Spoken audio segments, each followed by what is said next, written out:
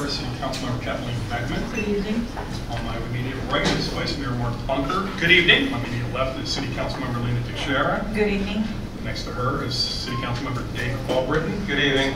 And next to him is our City Attorney, David Margolis. Good evening. Okay, we're going to start. We're going to flip things around a little bit. We have Clearwater for Youth Scholarship winners, and I understand the young ladies have a softball game at 7 p.m., so we want to get them out of here in time. So let's start with the Clearwater for Youth recognition.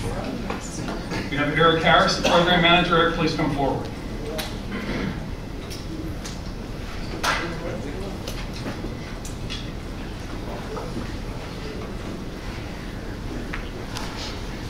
We've got girls going to games, we've got girls at games, we've got guys at games. We're a little women today. A little bit of cash in their coffer, if you will.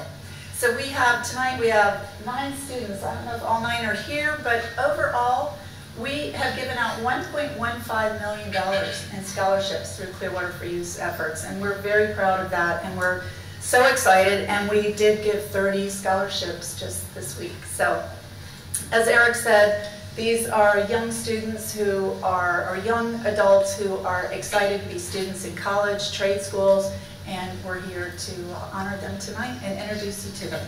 So, I also want to thank those who were on the council and Mr. Mayor for attending the ballpark festivities. I know Councilmember Teixeira, you were there, and Albritton. How did I miss you? And then of course our city manager. Thank you so much for being there, and our 2 co-city managers, assistant city managers. Thank you for attending that. We're very appreciative of that. So let's get started, and we'll meet our Countryside High students. So Alexis Cole. So Alexa comes to us from Countryside with a 3.2 GPA. She plays volleyball and softball. Could you tell?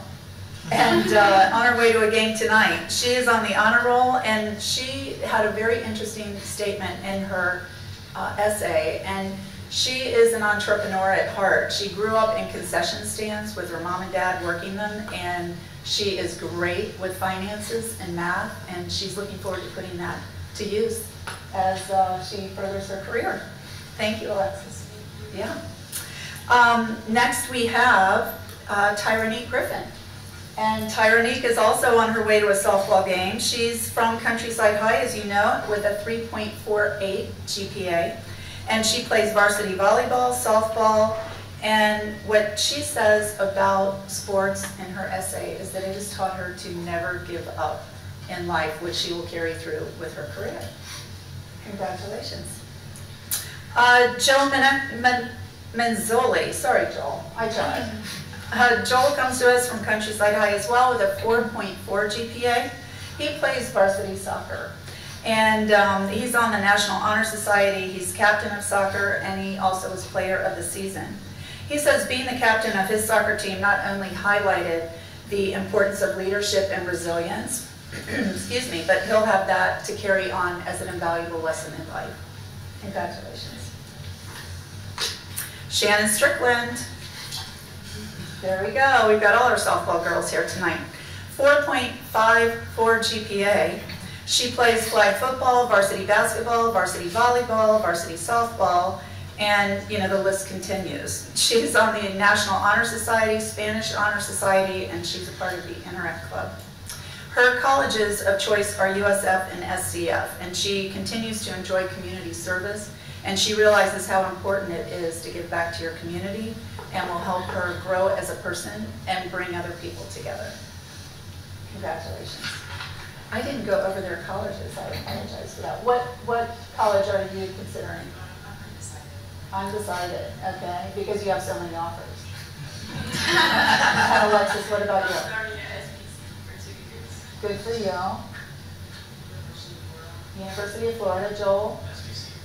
SPC for 2 years, there you go. All right, am I missing anybody from Countryside? Oh, Sierra Lake, where's Sierra? Oh, from Clearwater, but I'm at Countryside. Thank you, you scared me there for a minute. Okay, so Maya Kaufman. So Maya comes to us from Clearwater High School with a 3.73 GPA, flag football, dance, and cheerleading. She has received MVP for varsity cheer, and she has received the Maria Edmonds Hispanic Achievement Award. She is attending Florida Atlantic, yes, and she's going to be studying marketing and digital design. Thank you so much, and congratulations. Terry Ann. Did Terry, I think someone told me she wasn't coming tonight. No? Okay. She is not here. All right, so let's do Carolina Ballon. Carolina is a 3.90 GPA. She is a soccer co-captain, and she is considering the University of Oregon. You're going a long way from home, girl. Thank you. And next we have Mackenzie Hart. Mackenzie Hart is from Clearwater High School. I think Mackenzie just came from a game. Did you just come from a game? Yeah. She has a 4.10 GPA. She plays volleyball, tennis, football, soccer, and she is in our ROTC program at school. She is the yearbook editor, and she has won the Kaufman Award for soccer, most improved player in tennis, and she also plays volleyball. Her college, are you going to university, Warner University? She is, yeah, to advance her career in sports management. Congratulations to you. Brooke Haywald. Is Brooke here tonight? She was on her way. All right. Sienna Lee. Sierra. Sorry about that. Sierra comes to us from Clearwater High School with a 4.32 GPA. She enjoys flag football. She's the basketball team manager, and she's on the National Honor Society, the Science National Honor Society, and she also is a CHS ambassador. She is, where are you going to school? You got a lot of pendants. There you go. Take a bow. She wants to be a healthcare provider and advocate for those who need medical attention. Perfect. Am I missing any? Oh, Terry Ann, you got here. Yay. All right, Terry Ann. Let's find you. Clearwater High, 4.57 GPA, cross country, theater, and drama. Terry Ann has won the Joseph Carwise Student Achievement Award and MVP Women's Cross Country Runner, and also Dean's List. She is pending FSU, right? Pending. But she hopes to study environmental studies, and she is matching that with theater and arts because she wants to make movies so that we can all find out how to be better to our environment. Congratulations. You're welcome. Everybody, should I get everybody? All right, well, I hope that you'll all congratulate these young adults with me, and achievements well done. Am I missing anything? Can we introduce them to you? Would you like to go to the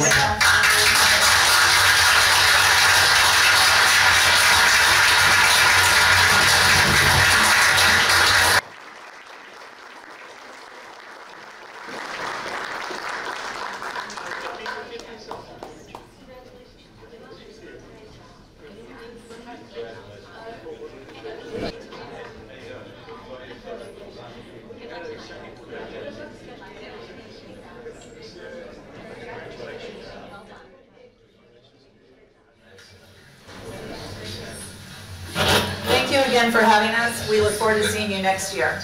Thank you, Dawn. And I want to thank the board at Clearwater for Youth does a great job. 30% of the 30 scholarship, at least 30% of the 30 scholarship winners were first-time college attendees from their families.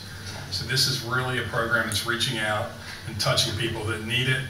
And congratulations, and Eric Harris, who you saw here, who came up first. Eric's a legend in basketball at Largo High School. He's the son of former County Commissioner Calvin Harris, and it's good that he's back here giving back to his community, helping serve the youth of our community. So again, congratulations, Paul. Give them another round of applause.